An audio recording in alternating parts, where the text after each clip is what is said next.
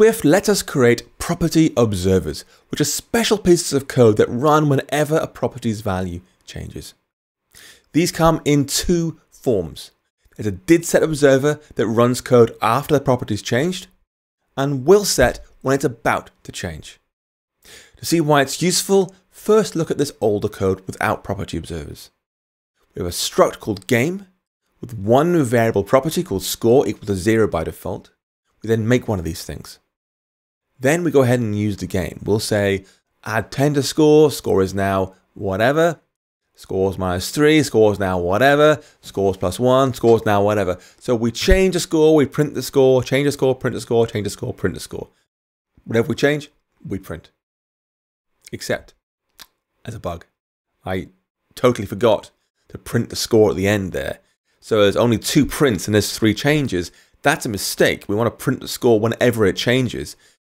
Now, with property observers, we can prevent this kind of thing happening. We can actually attach that print call directly to a didSet observer on the score. So whenever the score changes, it triggers didSet and prints it out.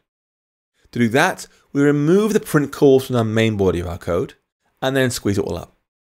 We'll then make space inside our game struct and attach the observer to score like this. There's an open brace, then didSet, print score is now score. And with that in place, we get access to that print call whenever score changes.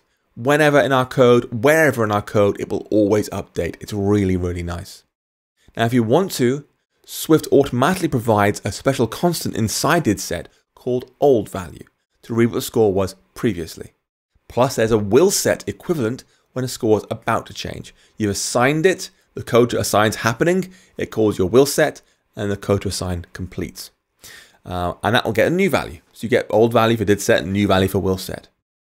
We can actually show all this functionality off in action using one code sample, which will have various messages being printed so you can follow the code flow with actual execution in your playground.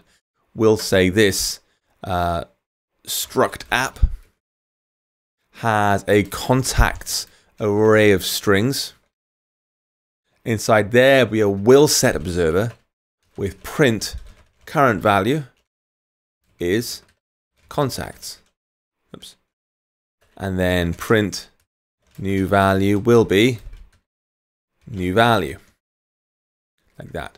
So you're seeing as we're about to change values here, what's the current value and what is the new value. We'll also add in our didSet, print there are now contacts.count contacts, and we'll do print old value was, and again we can use the old value constant to read it out.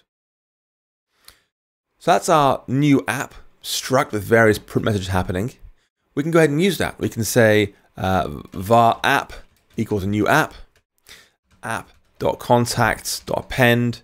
Let's do append Adrian E, and then we'll do Alan W and Ish S, my posse.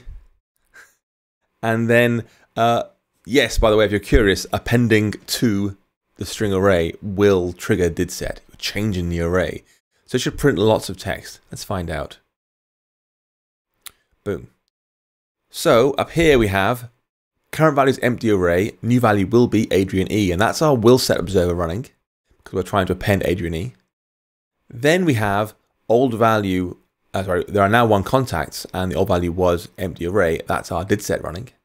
Then we have again the WillSet and didSet, and again WillSet and didSet. So it's triggering all our prints, as you can see, so you can really follow the flow through. Now in practice, WillSet is used much more infrequently, let's say, much more rarely than didSet. But you will still see it from time to time because, particularly in SwiftUI, sometimes when you announce changes, hey, prepare an animation, you want to use WillSet. It has time to prepare the animation correctly before you do any changes.